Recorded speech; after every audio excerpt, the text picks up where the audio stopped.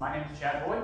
I've been given some SQL presentations yesterday and today. This is my last one. Last one with you guys for today as well, so I'll try not to keep you here too long. But we're going to talk about solid-state drives and flash storage today and the impact that those will have primarily on SQL Server, but we'll also discuss general application usages. My guess is that most people here are developers, as opposed to administrators and architects. Yeah, any administrators? That's what I figured. So we're going to cover some discussion of the impact of solid-state drive on traditional application workloads as well, similar to just the Windows OS or custom applications that you might write today, and how that or how solid-state impacts I/O as a whole. So we're going to hit on a couple different things. First thing we're going to cover is what a solid-state drive actually is. We're going to cover some of the benefits. We'll talk through some of the different types of I/O and which applications and what types of operations they apply to. Specifically with SQL Server, there's drastically different patterns and usages for different data files and different configurations, et cetera, et cetera. The same would hold true for the Windows OS as a whole. We're going to compare solid state to your traditional hard disk drives in both scenarios, traditional applications as well as SQL Server. I do have a lot more performance and scenario-based information regarding SQL Server, but it would also apply to traditional applications that generate the same types of I/O patterns and sizes as well. We're going to talk about some of the trends in the industry that are actually benefiting solid-state drives. There's actually quite a few trends today, many that I'm sure you could think of off the top of your head, and maybe a couple that don't come to mind right off the bat. And then we'll map all that stuff to SQL Server specifically. So what is a solid-state drive? Well, your traditional hard drive is made up of a platter and a spindle. It looks like a record player, basically, underneath. Has everybody here ever seen a physical hard drive? Know what it looks like? So you know that there's physical moving hardware. You've got a platter that spins, and you've got a disk arm that moves left and right. So that's latency and seek time. So anytime you submit an I/O request to a particular spindle, that platter has to spin and that I/O arm has to move. We'll talk about that throughout the presentation. Solid-state drives, on the other hand, are non-mechanical with no physical parts. They're basically a semiconductor technology. They use flash media to store your data.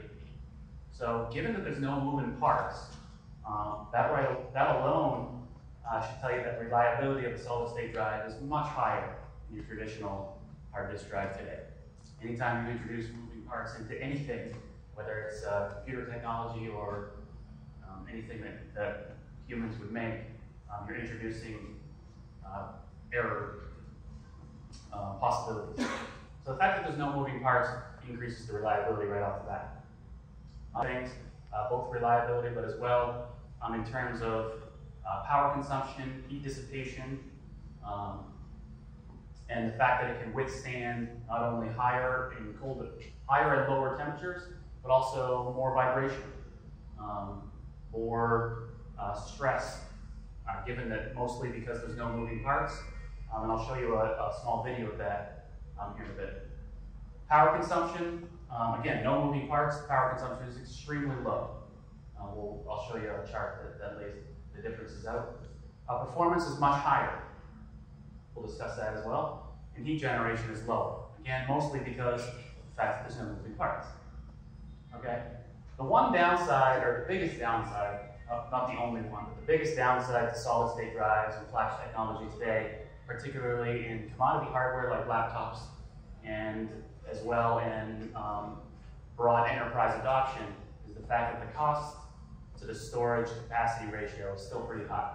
So your cost per gigabyte is much higher than your traditional like SATA 2 drives today, particularly the ones that, you've got SATA drives today that push 1 terabyte or more on a single platter. So for a very low cost.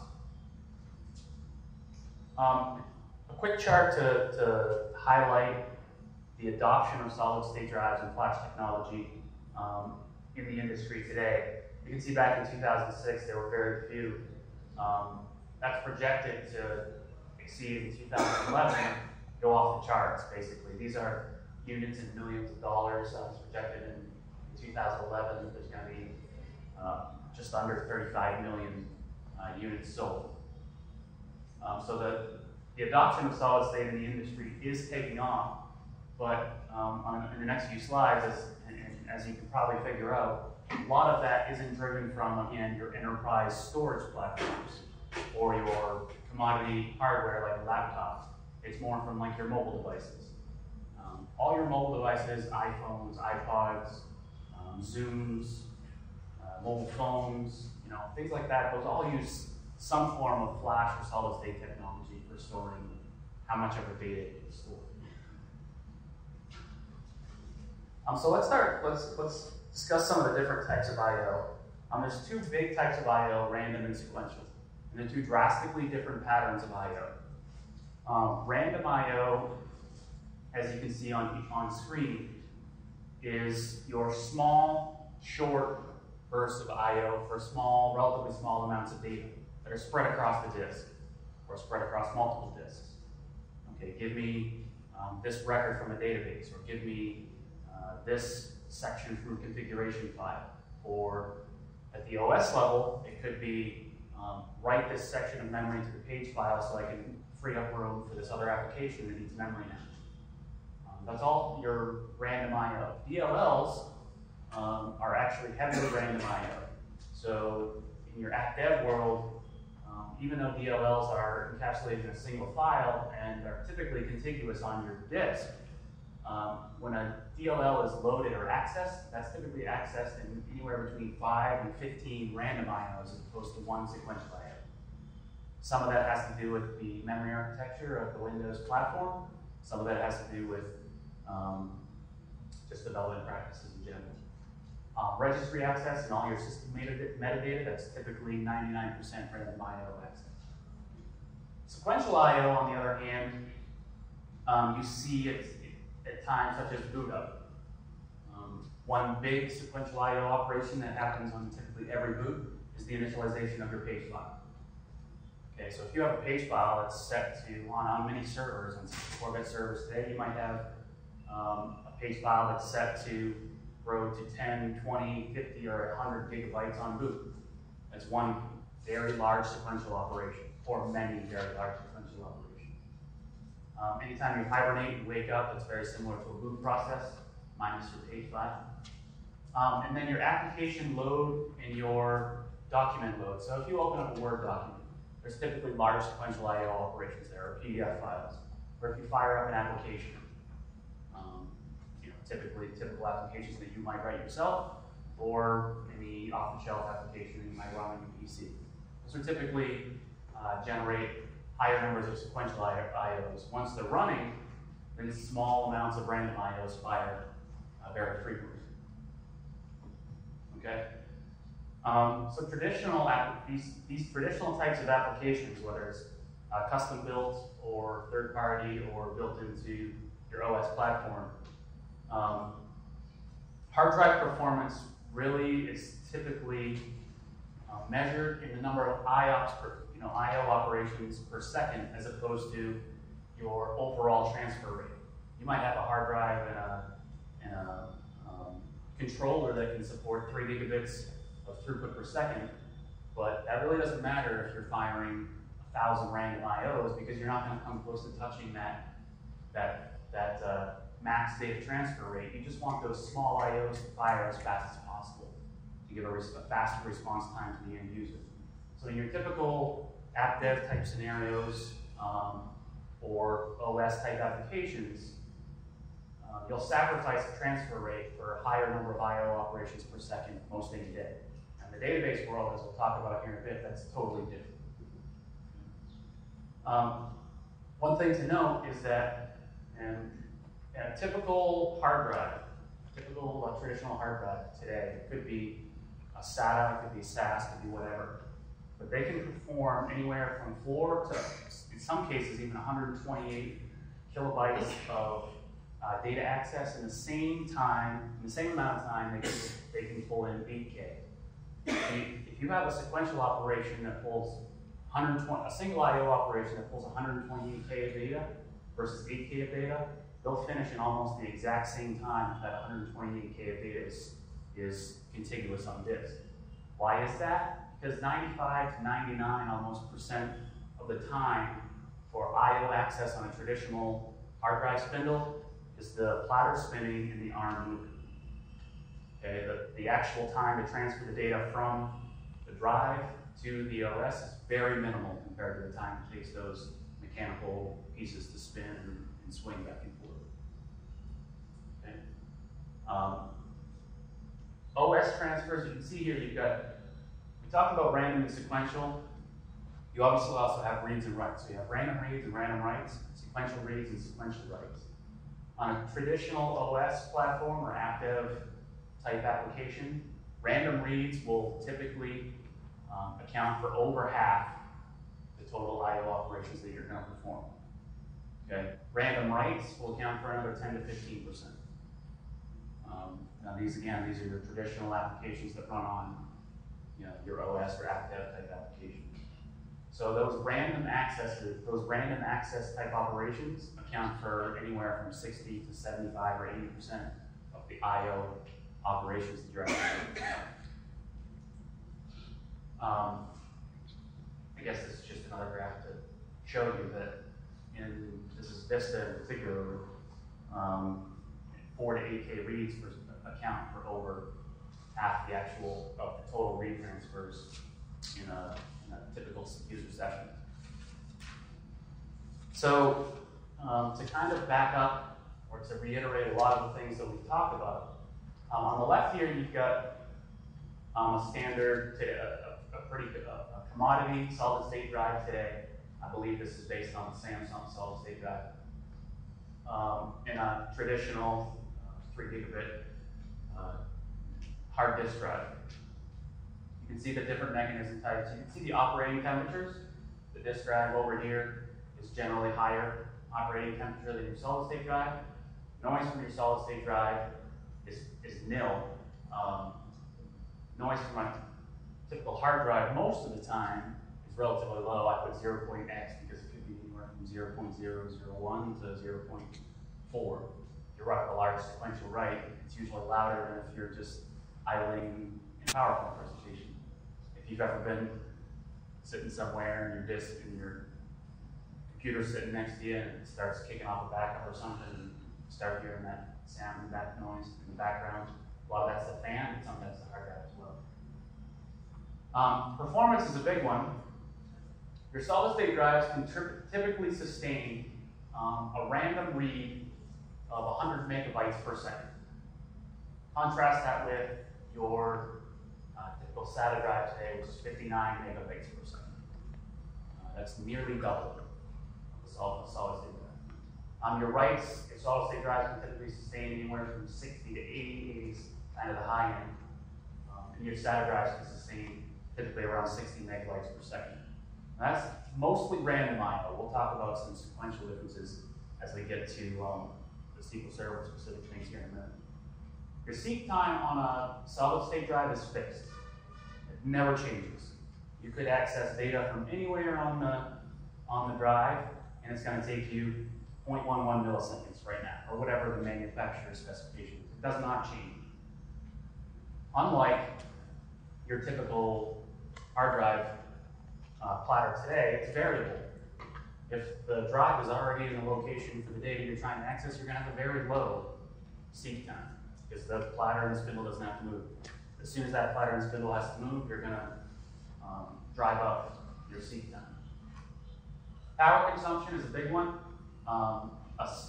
This particular solid state drive takes 1 watt of power when it's active, 0.1 watts idle, even less when it's hibernating or off or on standby.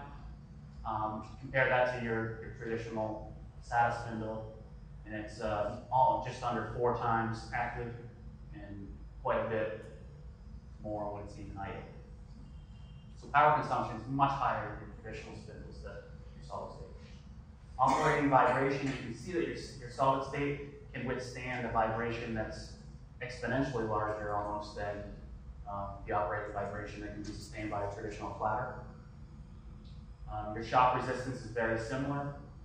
Again, a solid state drive, no moving parts that can withstand a lot of vibration and a lot of shock. You can drop it. My laptop that I have here actually contains a solid state drive. I dropped it on the floor, I picked it up and shaken it while I'm running a backup, and you'll never see a problem.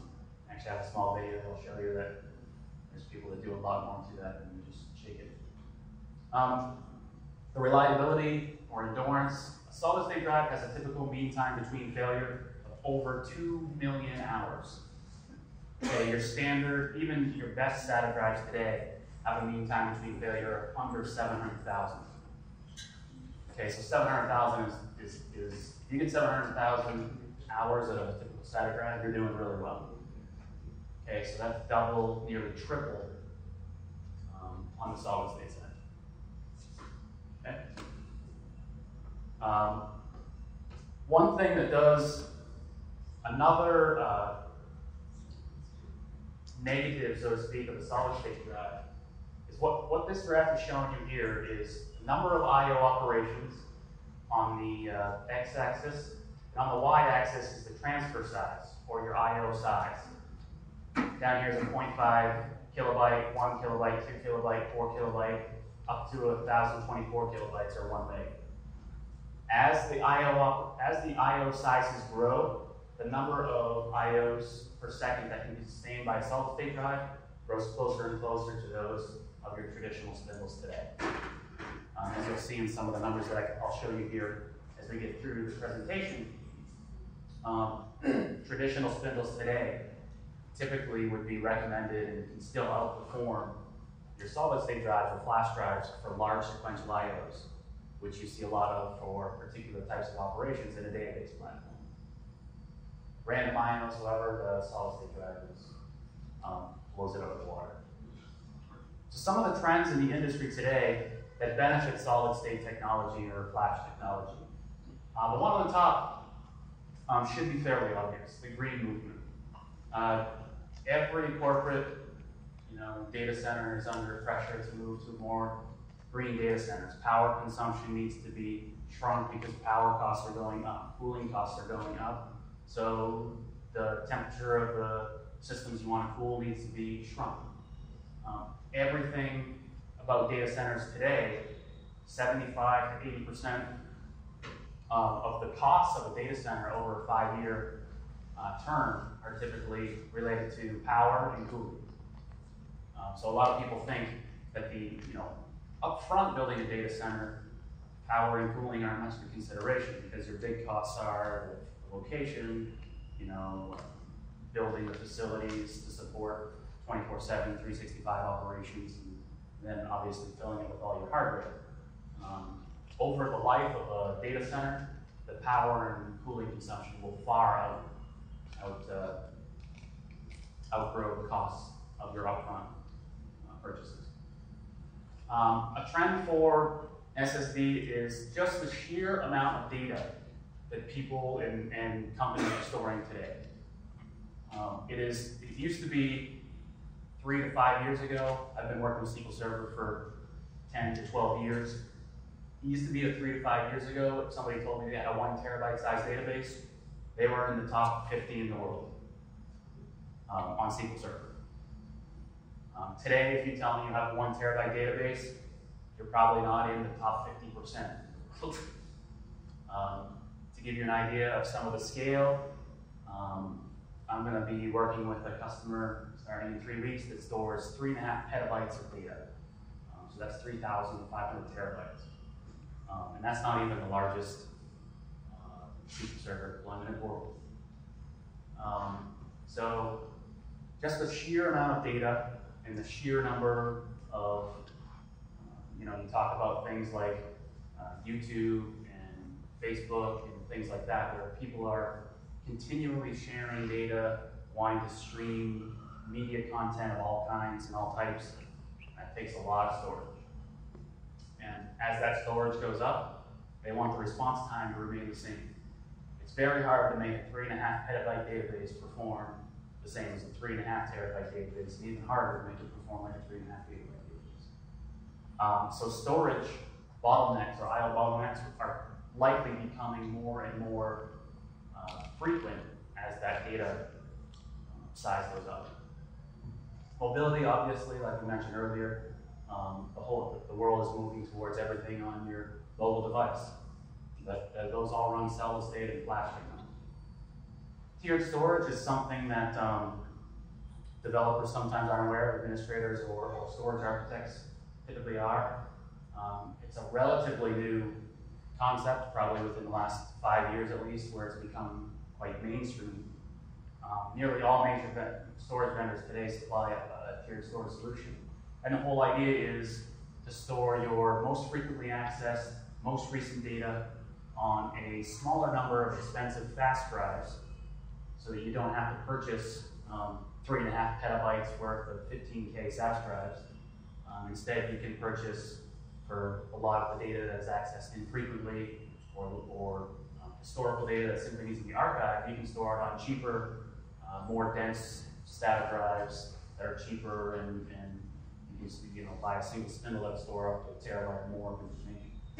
So that tiered storage is all about moving data down your tiers from your expensive fast drives to your cheaper dense drives. It's currently estimated by IBC and some Gartner estimates that there's a 75-25 split between performance optimized and capacity optimized storage today, meaning 75% of storage today is performance optimized storage, meaning they'll pay more money to get a fast drive, even though they don't need either all that space or maybe all the performance that will give them. 25% is capacity optimized, meaning they want to save money to store more information while sacrificing some performance, some throughput. It's expected to flip completely around in the next 2 to 3 years. So 75% will be capacity optimized, 25% performance optimized. And then one thing that doesn't typically strike people as an obvious factor is connectivity. So particularly with things like personal laptops, mobile devices, and whatnot, as the usage of broadband, and we talk about the Web 2.0 world today, Web 3.0 is already underway. As that increased usage of broadband and storage in the cloud and distributed services goes up, there's a lower requirement for large amount of storage on my laptop. 5 years ago, if you had told me that I would have a laptop that had 64 gigs of storage and that would be plenty for me, I would probably laugh at you, because I would have needed 100, 200 gig storage space on my laptop just to store the things I needed to give presentations or do my work, let alone my MP3 files and videos and all the things that I want. Today, I've got a 64 gig solid state drive and I have about 30 gig free. I have a small external USB drive that stores about 200 gig of information, and it has all the things that I access maybe once every 6 months. So let's map this stuff to SQL Server. So up to this point, we've talked a lot about traditional applications and traditional performance, I/O performance for not only commodity hardware, but also enterprise app dev type platforms and the types of I/O that they will perform. For SQL Server and most any database platform or server, the I/O usage is almost completely opposite. Database servers, SQL Server in particular, attempt to do everything possible to perform small numbers of I/Os with large sequential operations. So if SQL Server has the option, if there's 100 pages of dirty data in cache that needs to be flushed to disk, if those 100 pages are contiguous on disk, SQL Server will perform one I/O operation that's a large sequential write, as opposed to 100 small random operations. The reason for that is, even today with solid state, sequential operations can be finished faster. So like I told you earlier, your traditional applications would sacrifice latency and throughput for a higher number of I/O operations because you usually perform large numbers of small I/O. And you want that response time as opposed to maximizing your throughput. Well, database servers are all about reading and writing data. It's what they do. So they want to sacrifice a number of I/O operations for maximizing the throughput of the storage device. A database server is going to push the limitations of any storage device to its limits much more than any traditional application would. If you think of things in SQL Server, when you think of checkpoints, read-aheads, and the way that SQL Server or most database servers work, they're completely geared to small number of IOs as sequential as possible. If you write data to SQL Server, so if you do an insert, update, or delete, how many people think that that piece of data is actually flushed to your data files when you commit that transaction? It's not. It's sent to your transaction log, but it doesn't go to the data files when you finish that operation. It stays in cache. And then about every minute, or depending on how you configure your server, a background process comes along and sweeps through the buffer pool and the cache in memory and takes those dirty pages and pushes them to disk. And it'll sweep through and actually reorder pages so that they're more contiguous, so it can perform smaller numbers of IOs in a larger sequential fashion. Read-ahead is just the opposite. If you have a data warehouse, hopefully it doesn't happen on your OLTP system, though it does frequently, but in a data warehouse scenario, if you've got to run a large query and join two large fact tables together, so 10 million row fact table, 10 million row fact table, you need to join the two together and return all rows. SQL Server has a mechanism referred to as the read-ahead mechanism, which will basically go ahead of the relational join and pull data into cache as fast as possible using large sequential IOs to try and keep the CPU busy. The CPU was processing the request, and every time it needed new data, sent out a request to the IO subsystem to return that data and wait for it to come back. Your CPU would never approach 20% capacity because your storage system is always going to be slower than your CPU. It's just the way it is. So again, most things are geared towards performing small number of I/O operations in large sequential patterns. The other issue with SQL Server is that those four types of patterns that we talked about, random reads, random writes, sequential writes, SQL Server has to be able to perform all four of them very well, or any database server. Why? Because Microsoft doesn't know how you're going to deploy SQL Server. Are you going to deploy it as a data warehouse, as a relational data warehouse? Or are you going to deploy it as an OLTP system? Both of those systems have drastically different I/O patterns. A data warehouse will typically have large reads and scan lots of data, whereas your OLTP system, you want to perform small I/Os very frequently, more closely resembling your traditional application usage patterns.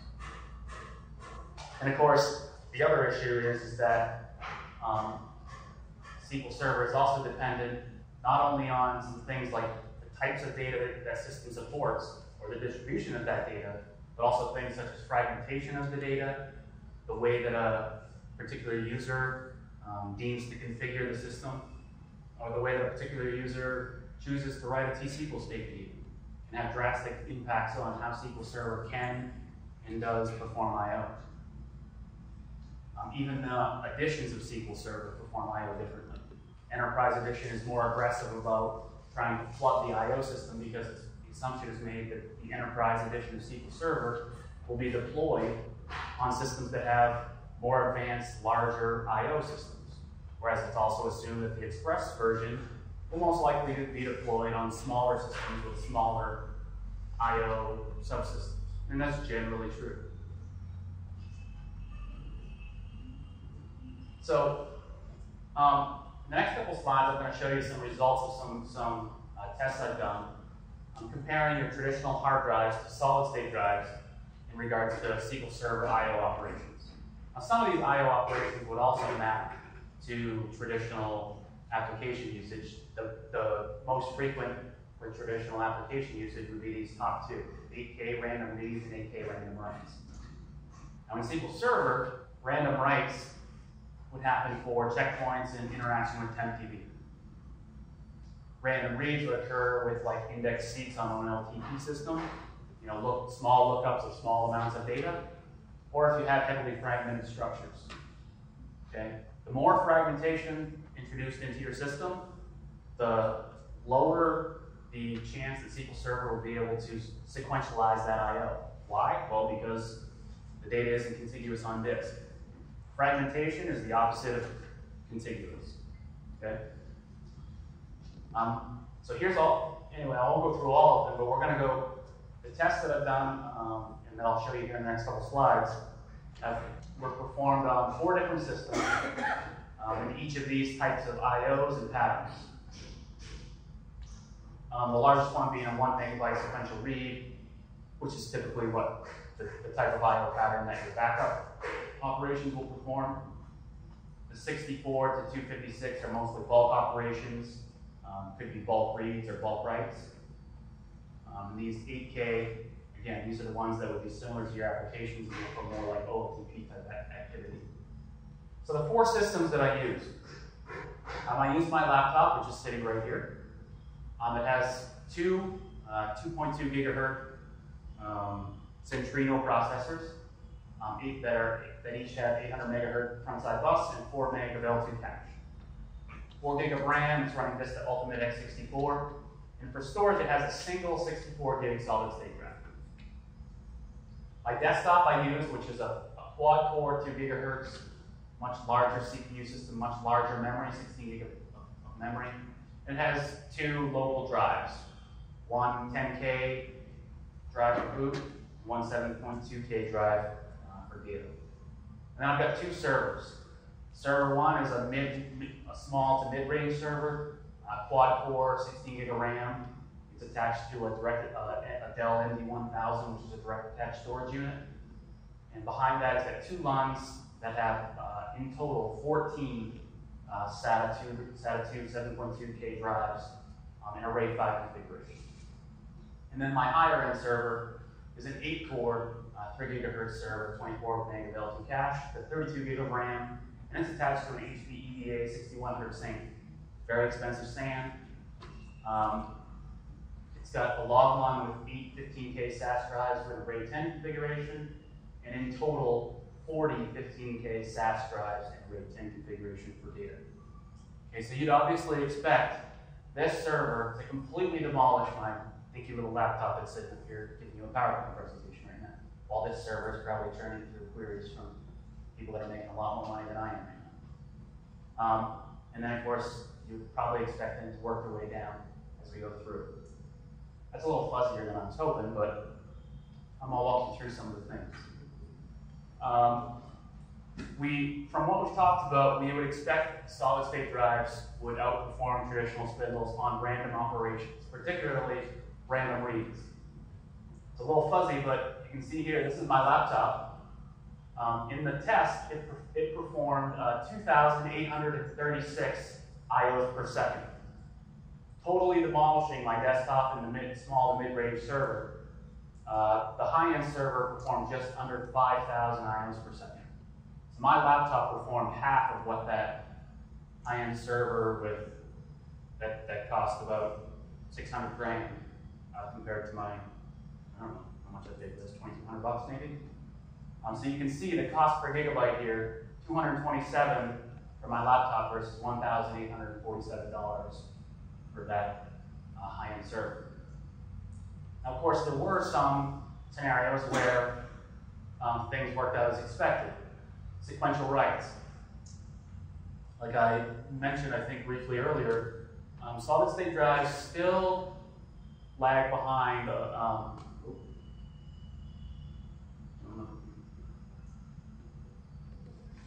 This will also be included with the CDs or on the website that you get. It comes back live in the next few minutes. I'll gladly finish, but it'll also be up on my blog. You can jot it down on my blog address, or you can email me. But basically, the last two couple slides basically just reiterated a lot of what we talked about, which was solid states lag behind a bit sequential writes and really demolish systems when it comes to random I/O access. So the next slide I was going to show you was some tests against a very fragmented system. So if you have a system like an OLTP system and you're not able to defragment it, but you know it's fragmented for whatever reasons, or if you don't even know it's fragmented and don't have a SQL Server database administrator that's able to even tell you if that's a problem or not. The higher levels of fragmentation, the less sequential I/O that SQL Server is going to be able to perform. So typically your performance for large range scan type operations are going to suffer. Most storage vendors today, your big ones, Dell, HP, Hitachi, etc., all have high-end and mid-range storage platforms, direct attached storage systems, and SANs that come with solid-state and flash configurations. So it's right around the corner in terms of when it will be available to mainstream enterprises. Obviously, you can already get it in most commodity hardware. I have a laptop up here that hopefully still works, and probably everyone has a cell phone in their pocket that contains it. My battery is plugged in. I did have a video. The one video I was going to show you was a person that was basically holding two laptops, one that had a traditional spindle and one that had a solid-state drive. They showed a boot up. They hit the power button on both of them. They were both running Vista, might have been XP. The solid-state drive machine boots in about 32 to 33 seconds, and the traditional spindle drive boots in double that, 1 minute and 10 seconds. The next test they did was opening a 24 meg PDF file, which would be a large sequential read operation for the first time it's loaded. The solid-state system opened it and had it ready to be used within 2 or 3 seconds. It's my machine. It's not that, it's my machine. And the traditional spindle system took well over 15 to 16 seconds to load up that large data file. The next one, which is the one I really wanted to show you, was the vibration testing, which basically two laptops were placed on a vibrating machine, and it measures the vibrations in terms of hertz.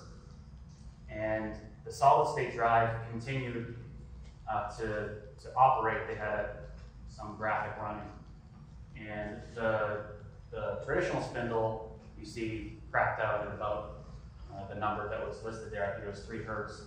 The solid-state drive continued to operate even after the machine reached the peak vibrating capacity, which I think was 1,000 hertz. It was still running along.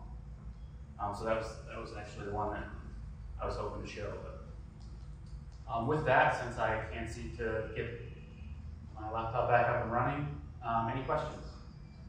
What about the reliability of the flash time? Sorry? Compared to the reliability compared to the spindle drive. Reliability? Yeah. Of solid state versus spindle. I can't remember what the numbers were, but the mean time between failure for a traditional solid state or flash-based system is about 2 million hours. Contrast that with your traditional hard drive, which is about 700,000 hours or less, which means that typically, on average, by 700,000 hours of use, you'll see a failure on your traditional spindles, whereas on solid-state system, barring when you're giving a presentation, you'll get roughly 2 million or more hours of use of it on average. So much more reliable with flash systems. It basically, the major contributor there is the fact that there's no moving parts in the flash system. So nothing to really break.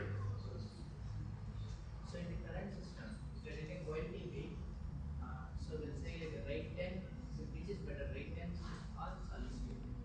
RAID 10 or, I'm sorry, what was the other one? Solid state. Solid state? Okay, so if you have, so the question being, using traditional spindles in a RAID 10 configuration or solid state. Well, it's not a black and white question, so to speak. There would be some configuration of traditional spindles where it might be, it's going to depend on your workload, but say you have 10 spindles, 10 15K SAS drives, RAID 10 together. Maybe that would match a single solid state in terms of random item performance. Maybe it'd be 20, maybe it'd be 30. It's going to depend a lot on your workload, the system, et cetera, but there's going to be some number there where as you RAID 10 or any RAID configuration, as you add spindles, it'll start matching what a solid state will give you. The biggest thing to measure is the cost of those, whether it's if it's 2 SAS drives, then you should go with 2 SAS drives most likely. Because I think you can get 4 SAS drives or 5 SAS drives now at the same price as a single solid state. Your RAID configuration would have a impact on it. RAID 0 versus RAID 10 versus RAID 5, RAID 15, et cetera, et cetera. And the number of SAS spindles or traditional spindles that it would take will differ based on a variety of things. But personally, if I have the option between today an OLTP system that I know performs a lot of random I/O, purchasing a solid state or flash based system versus a traditional spindle system, I'm going to purchase the solid state system, at least for my tier 1 data, meaning maybe the last 60 days of data or something like that. Anything beyond that, it doesn't make sense to use a solid state for. One other interesting thing is a lot of people, or a lot of the enterprise solid state systems today still need to be rated in some form because even though they outlast traditional spindles by a wide range, people don't want to bet their entire company on it. The interesting thing is RAID 5 or even RAID 6 or something like that on a solid state backed system is going to outperform, or it's going to perform exactly the same as if you RAID 10 those same solid state spindles. That's drastically different from if you're working with traditional spindles. Most of the time, a RAID 10 configuration will outperform, at least on writes, your RAID 5, the same number of spindles in a RAID 5 configuration. It doesn't hold true on solid state backed spindles. There's absolutely no reason to do anything other than something like RAID 5 or RAID 6 perhaps, if you're using solid state, because you're going to get higher storage capacity and the same exact response time. So that's another interesting consideration to keep in mind. To get the same level of performance from a RAID 10 system, you obviously have to buy more spindles, as opposed to a RAID 5 solid state. It kind of brings solid state more in line with storage capacity, because cost of storage is still pretty high for solid state. Any other questions? Is there any operation in which the traditional one outperforms solid state drives? So the question is there any operation where the traditional spindles outperform solid state? And the answer is yes. Sequential writes today, most traditional spindles will outperform a solid state spindle, particularly as you approach larger sequential write sizes. So if you do a 64K or 128 sequential write, they might be about even. As soon as you start getting into 128K or more sequential write operations, your traditional spindles will beat most solid state drives, in a one-to-one competition today. And in the results, whatever you have shown, the processing speed for the server, the process speed seems to be of 8 core, whereas the solid state you mentioned dual core. It was my laptop with dual core. More the processing speed, then we see improvements in performance. So it's a good observation, a good question. So the question was in terms of the test that I ran. Obviously, the higher end server had an 8-way box with 3 gigahertz, enterprise class systems. I think it was 32 meg of front L2 cache, et cetera, et cetera. versus my little dual core. My tests were all I/O bound, or geared towards forcing I/O operations as opposed to giving benefit to the fact that the enterprise class system had much more cache and much faster CPU. I actually, in the data that I'll include, I'll have it in a working spreadsheet, it's an Excel spreadsheet. There's actually two tasks, one where I forced the operations to be a max DOP of 1, meaning only a single processor could be used for all operations, and one where it was max DOP of 0. Obviously, when we're talking about solid state and traditional spindle, we're talking about I/O. That has nothing to do with, obviously, I'm not trying to stand up here and say that my laptop would run your enterprise system better than that system on the right, because there's other factors on day-to-day things. It's not just I/O, because this system could hold 32 gig of data in cache, whereas my laptop can only hold 4. It could run 8 things in parallel at the same time, and I could only run 2 at half the speed. So in terms of overall system throughput, the one on the right would have blown my laptop out of the water, no questions asked. But the test that I ran, I basically would run a test, flush the cache, run a test, flush the cache, run a test, flush the cache. But I was forcing I/O. If I were to, I think in some of the fragmentation tests, I actually compared cold cache versus warm cache. Obviously, the 3 systems on the right blew my laptop away on warm cache scenarios because there was no I/O occurring at all. So good question. Okay, any other questions? Well, sorry to cut it short, but I think my battery ran out and my power isn't working. So feel free to contact me at the address that was on the screen or on my blog, and I'll be happy to reply. Otherwise, have a good rest of the week and a good night. Thanks.